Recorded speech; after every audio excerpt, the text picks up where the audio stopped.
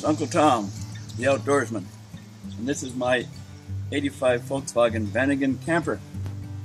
I bought for $4,000 and then proceeded to pour in another $12,000 over the years to keep it going. It's great when everything works. The problem is keeping everything working. This thing is a workhorse that will transport enormous amounts of gear. Starting off, there's a rack up here that you can put stuff in and strap it down, plus roof racks that I've put on that we've carried canoes on and so forth, and another rack that on the roof racks that carry additional stuff you can put on. In addition, you've got this big area here, and I've got the truck boxes that I can pile up and tie down here, so it's a real workhorse from transporting stuff like a pickup truck. Let's see. Yeah, these chairs will swivel around.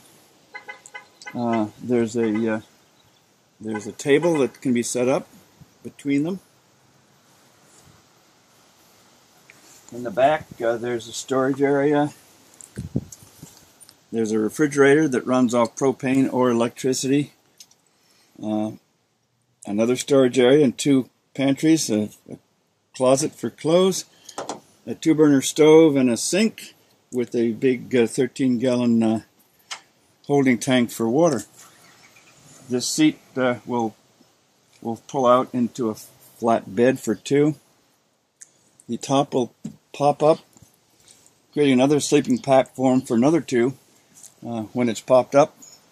It has a internal propane tank, fairly small, that will run the refrigerator and the stove. Here we go.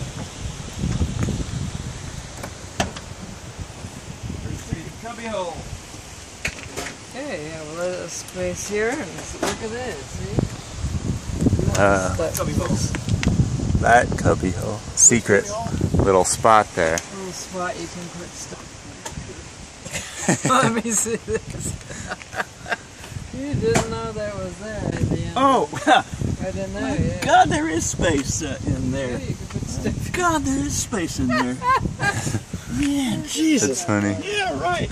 Gosh, that's a great place for your ditty bag. Gosh, I never used that. There it is. There it is. Bigger than hell.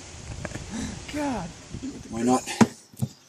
I'll pop this up. This is the stove. 2-burner propane stove, a sink with a 13-gallon holding tank for water. Yeah. We have drawers and storage area. Propane refrigerator in here that runs off of electricity if you've got to hook up, or propane if you don't. And that runs off a second battery? Or is it off the main battery? No, you don't. Okay, if the car is moving and running off the generator or alternator, it powers the refrigerator, but not so well. It doesn't work that well when the car is moving, but it gives some cooling effect. It works real well with plug-in electricity if you have it, and it works fine with the propane tank. Another little storage area, 2 pantries, cloak closet. Here's a light, runs off battery. A storage area. We call it our library. Another storage area back there. And you find it enough room for 2 people? No. It's like a little more than a single bed for 2 people, so you bump into each other as you toss and turn. But it's doable. Let's call it bigger than a large double sleeping bag.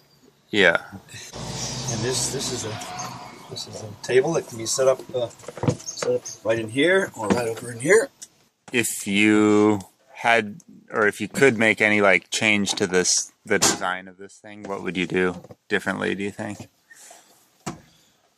Wouldn't change a thing the way it's engineered on the inside from a camper standpoint. From the space that you've got here, it's as good as can get. For two people, it's you can live extensively in here.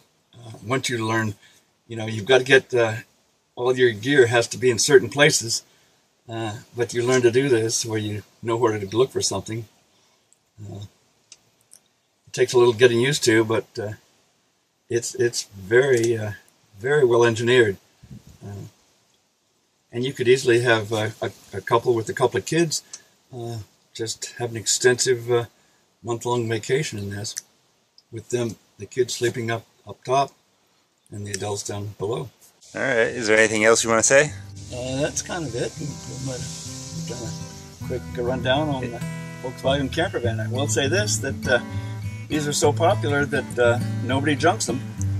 They keep them going, and I have what is called an escalating asset.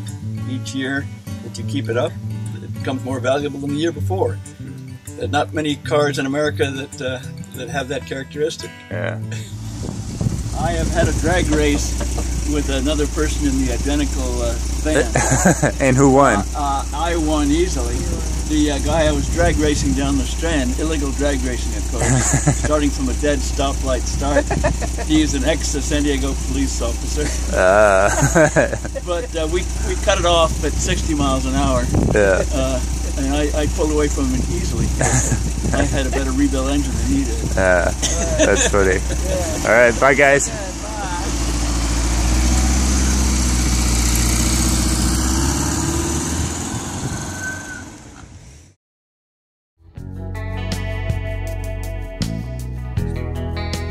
Yeah, so this is the bed all laid out here. It's 6+ feet of room here to lie out and have a nice sleep wherever we're traveling to.